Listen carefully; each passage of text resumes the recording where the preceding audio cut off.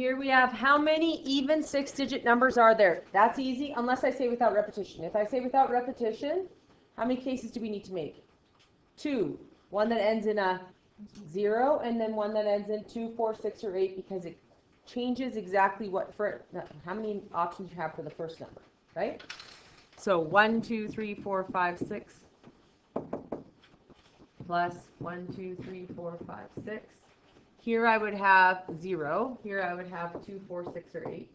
And then I have to box and hold. So 1, box and hold.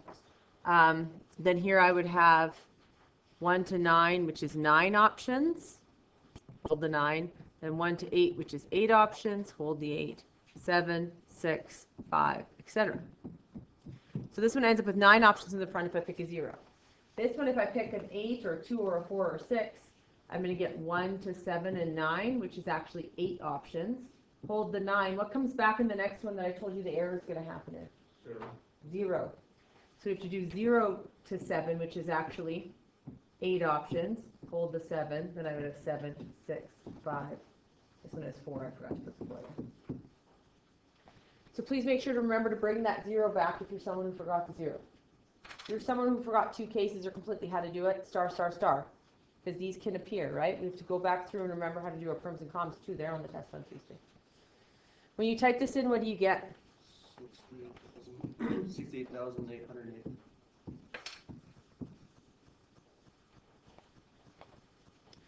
The next one we get a word. A word is like Scrabble tiles. You can only repeat if you have more than one letter, right? And when we get a word, the very first thing we always do is rewrite it with stacked letters so we don't forget to divide. O-T-O-R-I-A. So every single question I'm going to do for this is going to have 3 factorial, 2 factorial, 0 factorial, or, oh my goodness, 3 factorial, 2 factorial, 2 factorial for the repetitions in the denominator, right? If you have a TI-83, you just remember to put that denominator in brackets or you're going to get the wrong answer. Okay? So it has 1, 2, 3, 4, 5, 6, 7, 8, 9, 10 letters.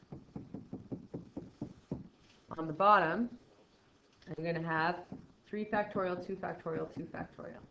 It has to begin with a vowel. How many vowels are there? 5. Because remember, we treat the top like you can tell the difference between all of them, right? And then it ends in a consonant. How many consonants are there? 5. How many letters have I used up? 2. Each blank holds a letter, correct? So how many letters do I have left? 8, 7, 6, 5, 4, 3, 2, 1. And what do I end up with? What's your answer?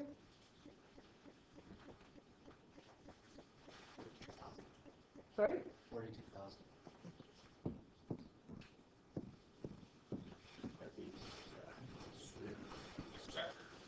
Okay. Then the C's are all together. There are 3 C's. Does it say together at the front? No.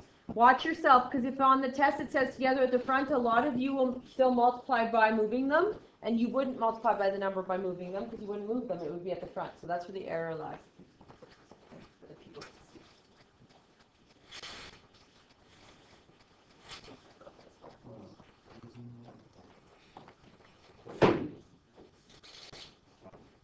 All right. So we have 3 C's. 1, 2, 3, 4, 5, 6, 7, 8, 9, 10. I have to hold the 3 C's together. I have 3, then 2, then 1, because I treat them like they're different. How many letters are left? 7, 6, 5, 4, 3, 2, 1. If it said together at the front, I'd be done. If it said together at the back, I'd be done. If it said together in the middle, I'd be done. Right? But if it just says together, I have to move it how many ways? 8. So it's one more than the hook together number. And what do we get for an answer? 10,080.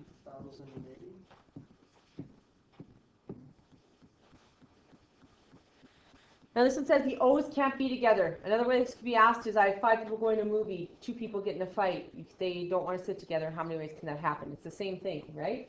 Total minus them sitting together. What's left over is them not sitting together. So O's can't be together. So the total would be 10 factorial over that, and I don't know why I drew that so aggressively. Then minus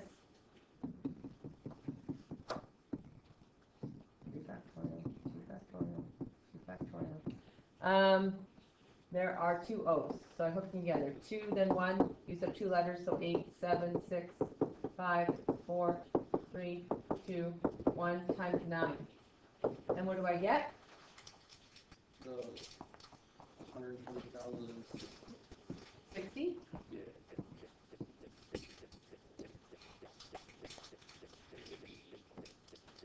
Number 3 is where things go awry.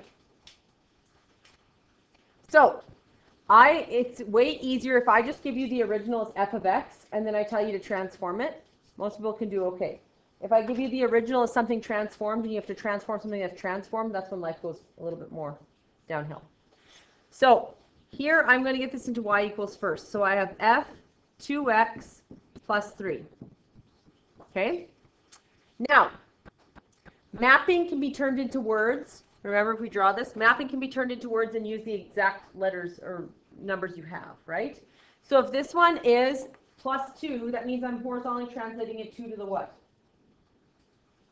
Which way? Right.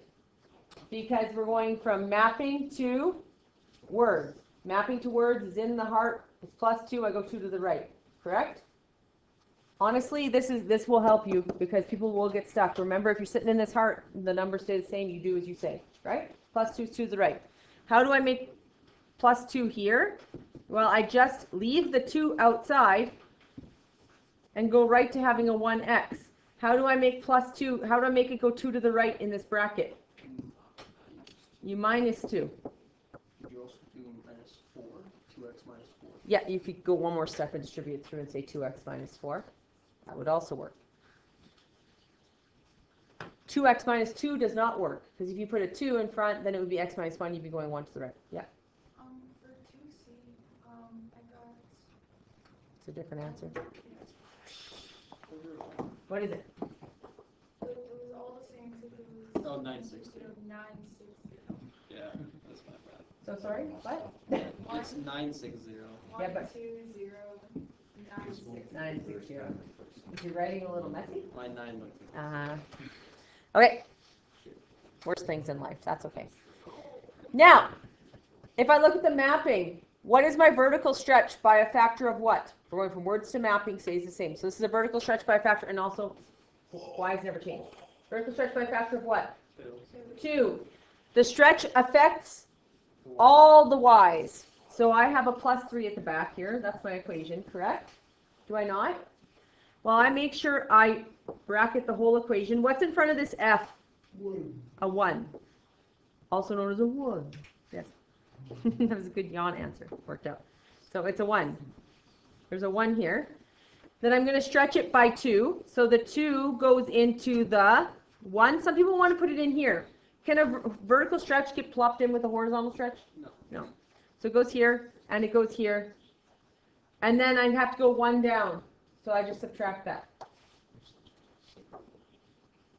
at the back. Because you have to stretch the vertical translation first, then move it 1 down.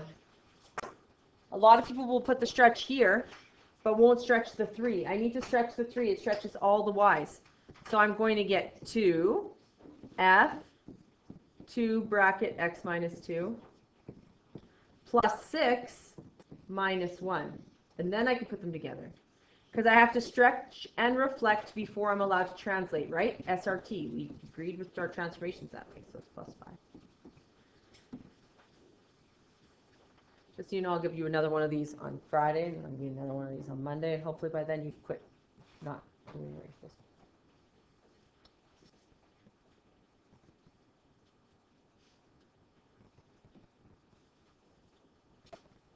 Okay? So we're going to flip back to the notes where we left off yesterday. We got up to factoring degree 3. We're going to do 4 and 5 today, which is not any harder, to be blatantly honest, at all.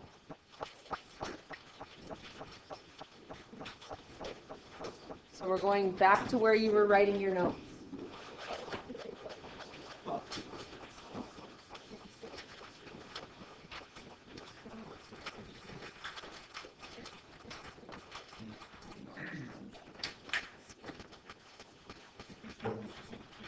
So we're carrying on from yesterday. I don't remember which this is, 4 or 5. I'm going to call it 4. Okay, so I'm going to factor x to the 4 minus 3x cubed minus 7x squared plus 15x plus 18. Now, I talked about this to you guys before, and if you think something is easy because you're memorizing steps, think, okay, rather than just memorizing steps, I need to kind of understand why I'm doing what I'm doing. So you always have to understand, because if they do a little tweak or something, then you'll be lost, right? So we always go for understanding. Now, yesterday I was telling you guys to circle this 18, and you were saying the possible factors. And I'm going to explain that a little better today, but I didn't want to overwhelm you yesterday with just learning synthetic division to begin with. But the possible factors always come from the factors of 18, the constant, the number at the back, okay? So it would be plus or minus 1 and plus or minus 18, plus or minus 2 and plus or minus 9, plus or minus 3 and plus or minus 6, because factors of 18 are what numbers, that two numbers that multiply to give you that number, right? That's what factors are. So we're taking all the numbers, so 1, 18, 2, 9, 3, 6, I have really squishy here. And I have all those. Now, if I didn't have my calculator to find an x-intercept, a possible x-intercept are those numbers. So I would have to go put in 1, do synthetic division, see if I get a 0 as my remainder. Because if it's an x-intercept, I get a 0 as my remainder, because that remainder is just the y value, right? That remainder is just the y value when you input. It is. You're putting in an x, you're getting out a y. Well, if you're putting in an x-intercept, you should be getting out a y of 0, which the remainder is 0, right? Okay, so we'd have to guess and check, guess and check, guess and check, guess and check until we went along. Now, how could they ask this in a multiple choice? They could say, what are the possible factors of this? And A could be x plus 7, and B could be x minus 4, and C could be x plus 6, and D could be x minus 5. And you'll type them all in, and you'll say to me, but Mrs. Lepp, none of them are factors. When I plug them all in, the remainder is 0. But the question I asked is, which of the following are possible factors? Not which of the following are factors, right? Which of these are not possible? This one is not possible, this one is not possible, this one's not possible, because they're not actually factors of 18. So they can test to see if you know what are the possible ones. So you know you said, well, I can just type it in my calculator and get one. Yeah, sure you can, but they can also test if you know how to do it without your calculator, ask for the possible factors, and it actually not being one of the factors, it doesn't work. It's just possible. Okay? So that's the way they can ask it. Now, just like yesterday, we needed an x-intercept. How did we make sure we got an x-intercept? We typed it into y equals. We looked at our table for where y equaled what? Y equaled what? 0, because we're looking for your x-intercept, and then we pulled the lowest one. Do we have to pull the lowest one? No. Type it into your calculator, and I'm going to prove it.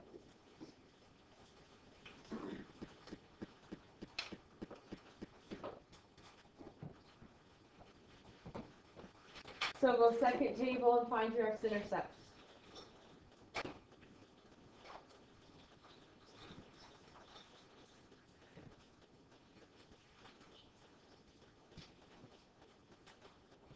So second table, you don't want to use trace, because trace is not accurate. That's what you're doing for tracing.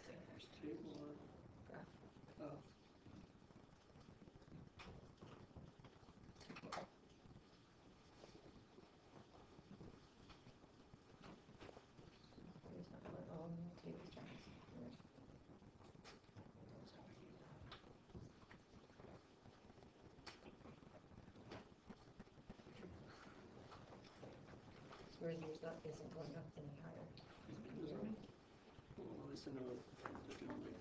So you can make the table start at something different. You can go like maybe 10. Start there. I don't know why it was stopped there. So we have -2, we have -1, and we have 3. We agree? Okay, I'm going to be a rebel and use -1 to just prove a point.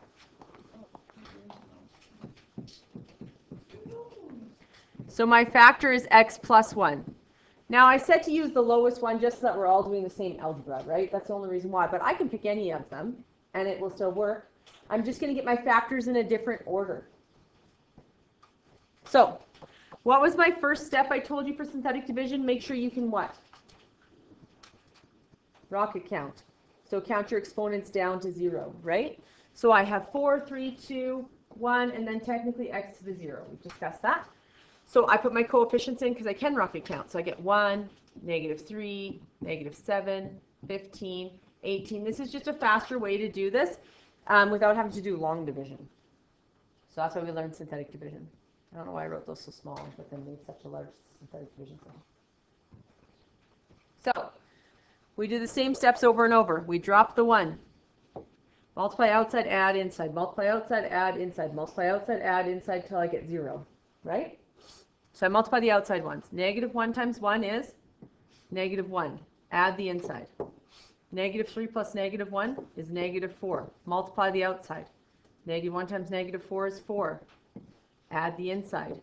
-3 plus 4, or sorry, -7 plus 4 is -3. -1 times -3, +3. Add the inside. 15 plus 3, 18. Oops, I switched colors. And then -1 times 18, -18. And then you should be happy because what are we going to get? 0. 0.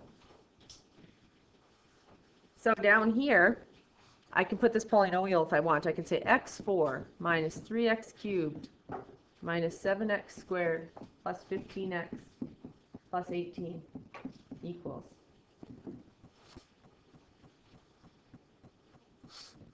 Now, one of them is x plus 1.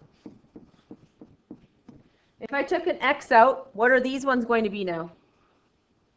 Is this going to be x squared still?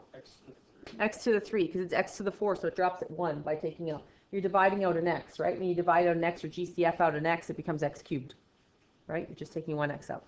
So now this is 1x cubed minus 4x squared minus 3x plus 18. And we did x cubed yesterday. What do we have to do when we had an x cubed? Type it into your y equals. Look for an x-intercept, right? Like it's nothing crazy. So type that one into your y equals.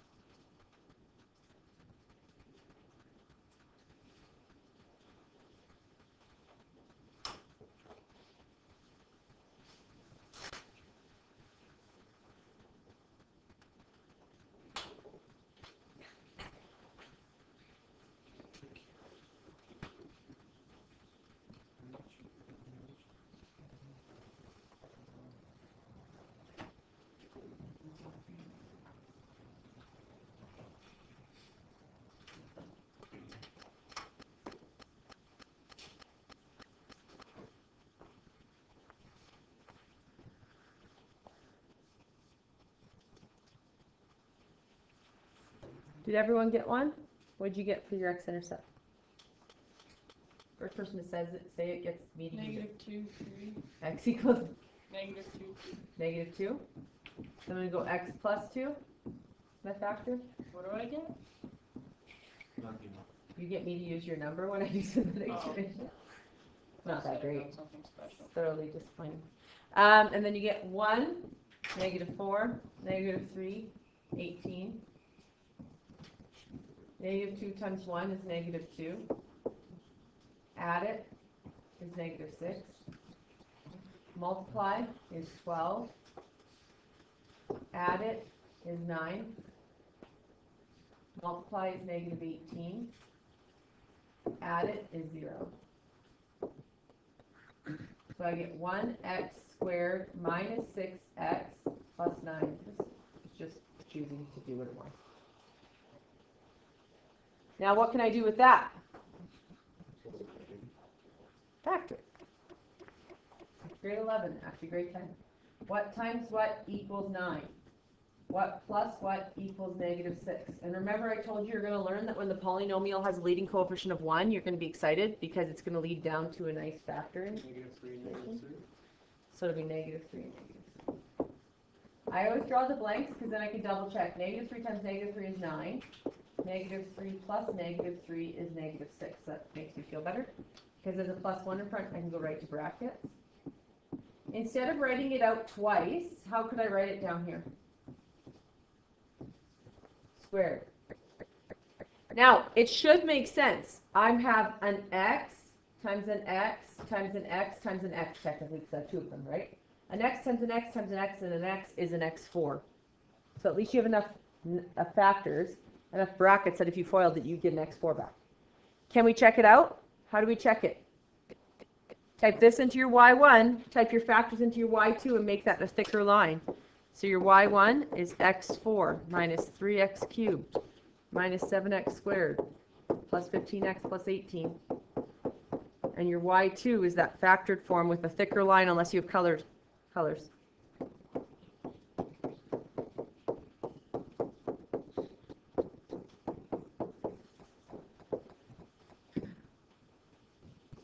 You guys are trying this one, factor. 2x4 plus 3x cubed minus 17x squared minus 27x minus 9. What do you suppose is going to happen here? Instead of having the 1 at the end, you're going to have the 2. Instead of having that 1 leading coefficient when you get to a squared, you're going to have a 2, so you have to do decomp. Try it out.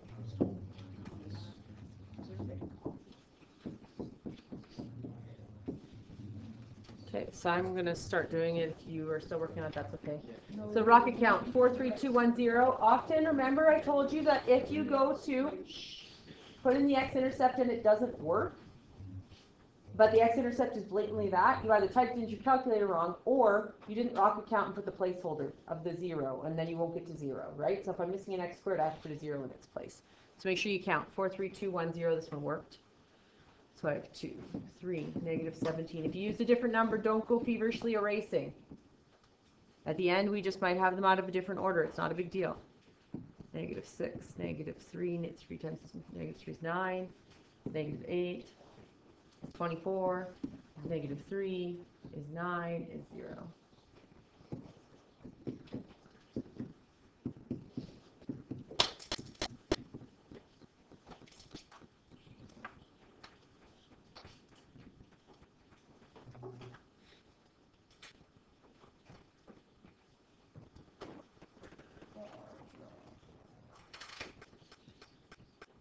And I get -1. Do another synthetic division, so I get 2, -3, -8, -3. If you do 5, you just have to do an extra synthetic division to get you down to x squared. So this is -2, -5, 5, -3, 3, 0. So I get 2x squared minus 5x minus 3. And I say what times what equals -6. The outside numbers, what plus what equals -5. If you're someone who still can't factor, get out of denial. It's not a good place to be. Just walk up and say, Mrs. Lepp, can't factor. Or you just say, no factor. Or you could just say, factor, and do this. Like, you don't even have to speak. You just like, I'm like, factoring? You're like, that's fine. Doesn't matter. I won't judge you. I'll judge you if you don't figure out how to factor. Okay? -6 and 1. We double check it. Some people tell me it's -2 and -3. Remember, we checked that. If I do -2 times -3, I get +6, so that's why that one doesn't work. -6 and 1 is -6. -6 plus -1, plus +1 is -5. So I'm going to replace this with -6x plus 1x. The first term stays the same. -6x plus 1x replaces that 5x, and the back term stays the same. And then I group. 2x, x minus 3, plus 1, x minus 3. And so I get 2x plus 1 and x minus 3. So what you can say is the factored form, if you choose not to write it as we were going along like I always do, the factored form is x plus 3, x plus 1, 2x plus 1, x minus 3. If it's a written response, I will always let them know that I know exactly what they wanted me to find. Okay? Yeah. Where the x plus 1 has X equals negative 1. I typed the 2x cubed into my calculator. You've typed this one in. From the other one. Yeah. Okay.